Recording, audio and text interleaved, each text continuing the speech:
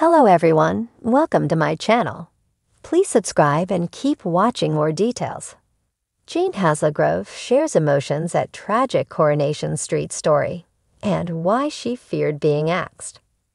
Coronation Street favorite Jane Hazlegrove may be a staple of Weatherfield, much to the enjoyment of fans, but the actress has told Metro.co.uk that she never rests on her laurels and has had fears that she would be dropped from the soap.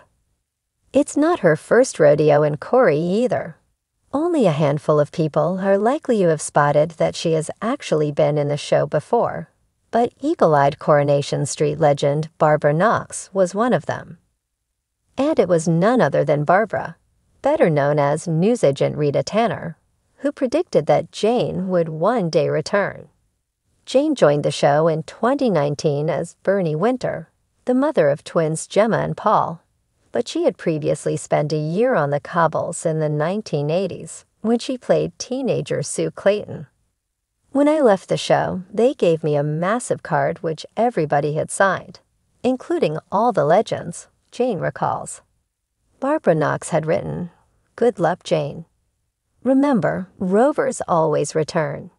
It turned out she was right.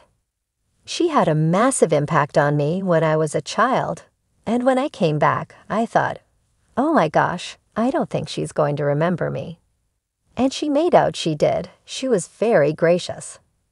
I was full of trepidation, she admits. There were no nerves whatsoever when I was 16.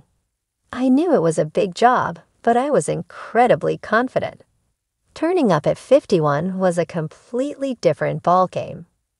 One of Jane's favorite storylines so far has been the recent screen wedding of Bernie's son Paul to vicar Billy Mayhew. It was the first gay wedding in the show's 63-year history, coming 9 years after same-sex marriages were legalized in Britain. Jane, who lives in Derbyshire, has been married to actress Isabel Middleton since 2015.